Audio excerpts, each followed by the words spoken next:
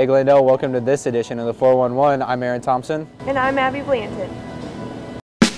He spends his time, or maybe half of his time, or part of the time, wandering around the creeks and cobblestones of Hackney lanes. With a tear in his eye, as the children walk by, he's thinking of the sound. He stops to paint a picture of a frown, walking around.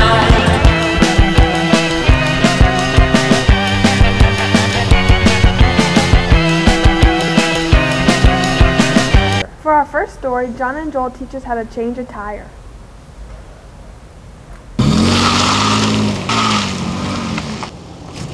What the heck just happened? Oh man, I think I got a flat tire, dude. For all you high school students out there who have car troubles, we're here to help. We know a lot of you don't know what to do when your car breaks down, especially ladies, and that's why we're doing this tutorial. Yep, we're going to show you step by step. You're going to save a lot of money doing it yourself. People always come in with simple repairs that they could do themselves, like dead batteries, just buy a new one at Pet Boys, preferably. And, you can change that at your house. Tail lights, flat tires, oil changes, you can all do that and save yourself some money. If you're not familiar with cars, you can check out your owner's manual. It'll help you change tires, the oil, tell you what specific kinds you need. All right, now we're going to show you how to change a tire if you ever get a flat. The most important thing you got to remember is to always put your car in park and make sure you got your parking brake on. Before you put your car on the jack, what you want to do is break all the lug nuts loose, so it makes it a lot easier to take off when you start lifting it up. Then I got to do it the right way.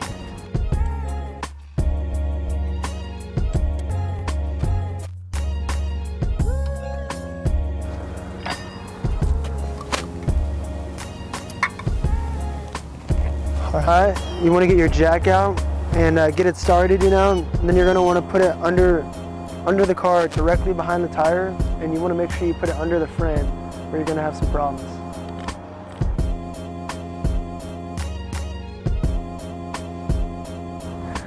Alright, once you get your jack under the car, you want to just start cranking it to the right and give it a little time and you'll be lifting up the car. Once you got your tire jacked up, and you got your lug nuts already loose, you can just spin them off real quick and get this tire changed.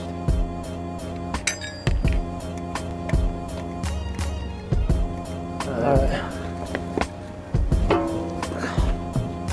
There it is. That's how you do it. Alright, after you take that flat tire off, you want to locate your spare tire. Most of them are in the trunk of your car or under it sometimes. When you put on that spare tire, make sure you tighten all those lug nuts at the same tightness. You don't want any of them too tight, you know. And then you're ready to go driving. All right, after you get all those lug nuts tightened, you want to start lowering the jack down and make sure you always snug up those lug nuts before you start driving, because you don't want your tires falling off. And that's how you change a tire on a car right there, ladies and gentlemen. So next time you need to change a tire, your oil, or brake light, or something like that, just make sure you can do it on your own. You don't have to spend the money at the shop, and just spend that on something else. Signing out for the very last time, ladies and gentlemen, this is John. Joel Octagon.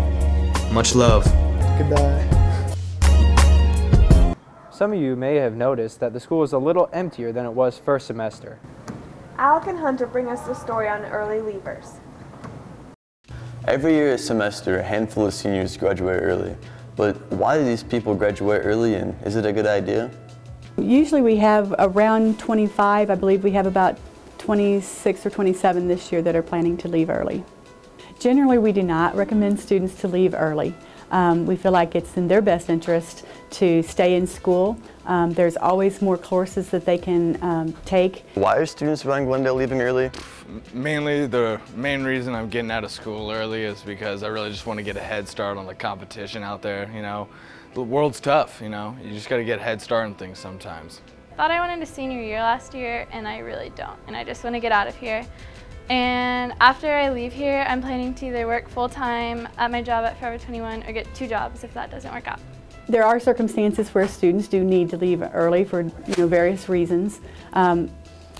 Mostly students will leave early if they are going to start college early. I'm leaving because I'm done with high school pretty much. Graduating early, gonna go work for a while, and plan on going to the military.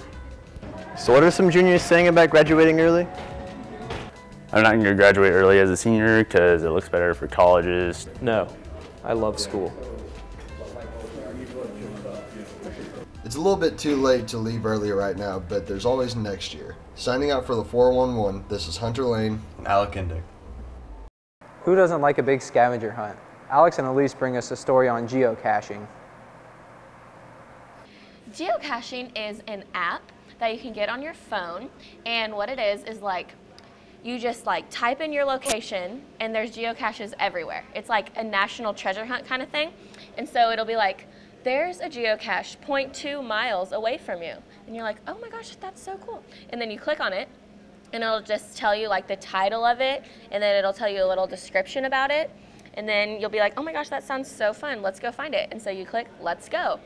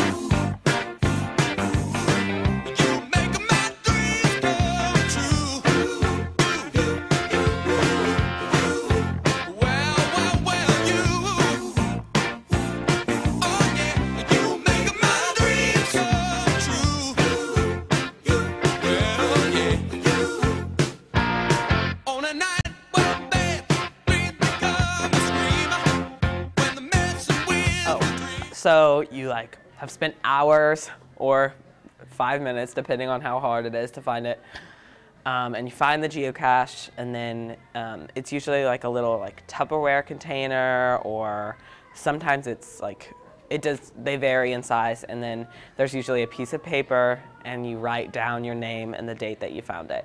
Well, one day, I think it was a Wednesday, I was sitting at my house with my dad, and he said, it was about 9 o'clock, we were pretty bored, and he was like, Emily, do you want to go geocaching? And I was like, what's geocaching? And he was like, well, this guy I work with told me about it, and it's just like this really fun treasure hunt thing. And at first I didn't believe him. I was like, we're not going to go to a location and find a treasure that somebody already hid there. But we did, and it was just so fun, and I told all my friends. The small ones, they're kind of, I mean, they're fun, but they're kind of hard because you have to like really like look for it. Like Katie, I always go with Katie Hunt, and she like climbs up in trees and finds them. But I mean, they're fun, but they're not that fun. I like geocaching because it's kind of like treasure hunting for different things, and it's fun to like use the clues and stuff. Signing out for the 411, this is Elise Monroe, Alex Opfer, and Maddie Cash. Final story is on Frisbee golf done by a Broadcast 1 class. Signing out for the 411, this is Abby Blanton and Aaron Thompson.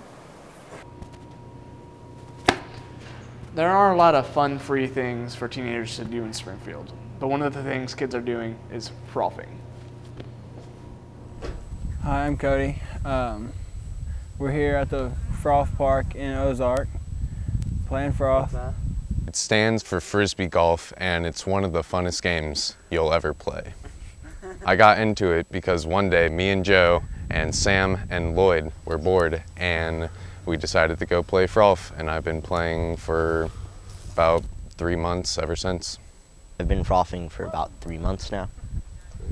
I've been playing Frisbee golf for about a year now, ever since my brother got me a disc for my birthday.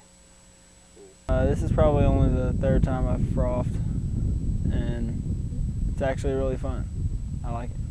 Well, there are many different types of disc used in Frisbee golf, and like since a lot of the holes can be even a couple hundred yards, you have to have the type of lightweight disc that you can throw at long distance, and it's called a driver, and it's basically built to fly. Once you get up, after you've thrown your driver, you might want to switch to a mid-range disc, which is basically a hybrid. It is more heavy than a driver, but I mean, it's not quite as heavy as your putter, which you use when you are pretty close to the chain and you really want to just sink it in there. Well, there's a forehand throw where you throw it like this, and there's the backhand throw where you throw it like this. There's also the tomahawk where you just throw it up straight in the air. And there are other ways to throw it. It just depends on how good your skill level is.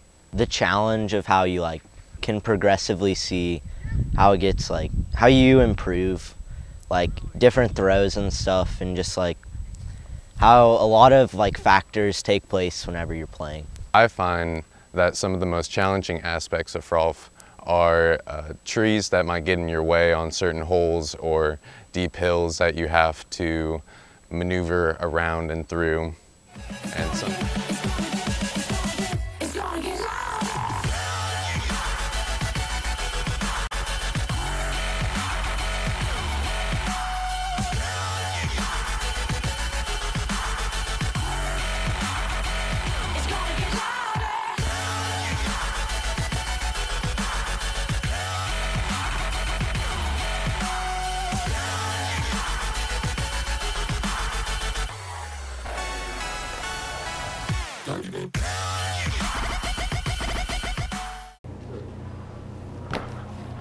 Frisbee golf, also known as Frolf, is a great outdoor activity that a lot of kids are getting into these days. Frolf is a great way to catch some fresh air, and most of all, stay out of trouble. Take it from some real Frolfers.